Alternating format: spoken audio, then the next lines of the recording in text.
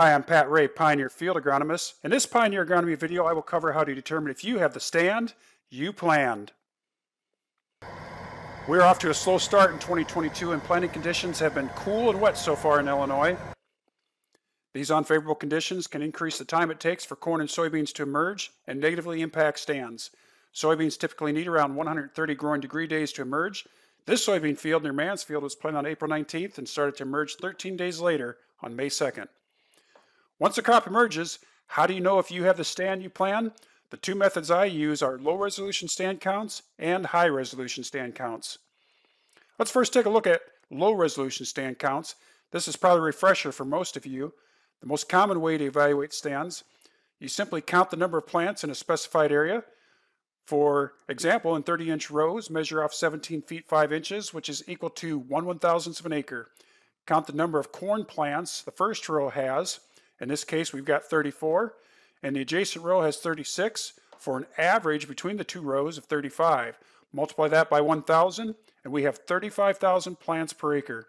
So essentially, our resolution for this stand count is 1/1000th of an acre. This can be repeated in several areas of the field. At 15-inch rows, I follow the exact same procedure as 30-inch rows, but instead of averaging the counts from two rows, I add those two counts together because 1/1000th of an acre in 15-inch rows is 34 feet 10 inches.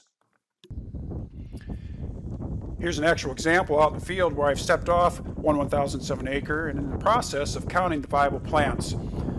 I don't carry a tape measure with me out in the field. I simply calibrate my boots at the beginning of the season, and for my boots, 15 steps and a heel is equal to 1/1000th of an acre. Now let's switch gears and talk about high resolution stand counts. High resolution stand counts utilize a drone and software that was developed by Pioneer. I was fortunate to test this beta program back in 2018. So 2022 will be my 5th season collecting high resolution stand counts. And this method, let me tell you, is a real game changer. The software is very easy to set up and use. After everything's set up, you run a pre-flight checklist, make sure everything is safe, launch the drone, and that drone will be capturing images throughout the field. In each one of those images, you'll know the exact population, the spacing, how many gaps per acre there are. And so like in this example, we've got 35,500 for an average population. The corn plants are spaced 5.72 inches apart on average, and there are 2,578 gaps per acre, that's these yellow rectangles out there, that are greater than 12 inches or more. Within minutes of the drone returning, a report is generated summarizing the entire field. This report can be sent via text or email before leaving the field. You might notice this green stand count here at 46,000. Is this a mistake? Can the high resolution stand data be trusted? I could not leave this field without knowing the answer, and yes, that area really had 46,000 plants per acre. You can see that the planter stopped for an issue, perhaps to pick up a rock, or maybe there was some type of row issue.